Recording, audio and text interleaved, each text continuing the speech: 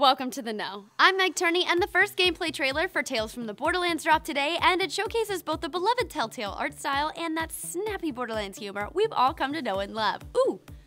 You know what? I should probably pace myself.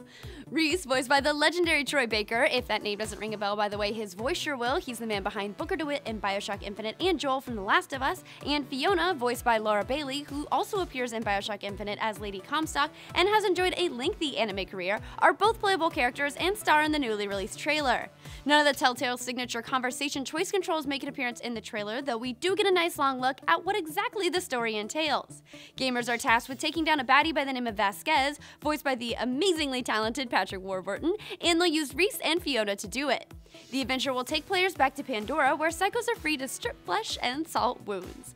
The first episode of 5 will be called Zero Sum, a wink to Borderlands 2 fans, and will be playable on PS3, PS4, Xbox 360, Xbox One, and PC.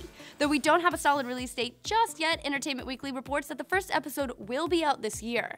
Check out the full trailer by clicking the link in the description down below. So are you guys excited to return to Pandora? And why do you think psychos are just so much fun to cosplay? Let us know in the comments down below. Don't forget, you get the very best in video games and entertainment right here, so make sure you like this video and subscribe to this channel so you can know what we know and be in the know on this show. Heart you!